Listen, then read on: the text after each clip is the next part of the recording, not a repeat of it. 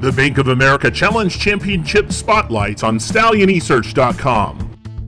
On this episode, we spotlight Sign of Corona, the northern invader that comes down from Idaho on a 22-hour van ride to Texas to take part in the $350,000 championship finals, coming off a 118 speed index in his last effort in the Eastern Idaho State Fair Bonus Challenge Stakes. We were able to speak with assistant trainer Mark Hansen about the 4-year-old son of Corona's Fast Dash going into the finals. Sign of Corona actually qualified at Lavoie Park. He ran second in his trial race. He came back and ran very well in the finals and defeated a good Intermountain horse time for Jess Lee by about a shoulder, and that set him up to come here. Following that, we went to a bonus challenge at the Eastern Idaho State Fair. It was about 5 weeks later. The horse was training well.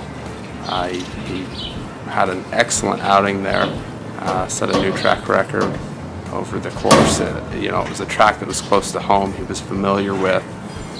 Following that, we shipped him out here about 3 weeks following that race.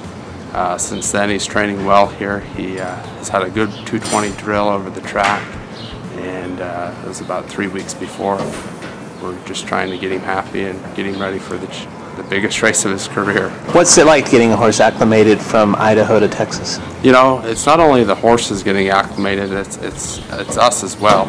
This is not only have the horses never been here, but we've never been here. It's a completely different racing surface here. You know, the racing under lights is a big difference for the horses from the Intermountain region. It's afternoon racing there, sometimes twilight, but never have they raced under lights, the ones that have come from Lavoie Park. The Bank of America Challenge Championship Spotlights are sponsored in their entirety by the AQHA. If you can't be at the racetrack this weekend, go to aqha.com/racing and click on the Q Racing video tab and watch the Bank of America Challenge Championships broadcast live from Lone Star Park in Grand Prairie, Texas.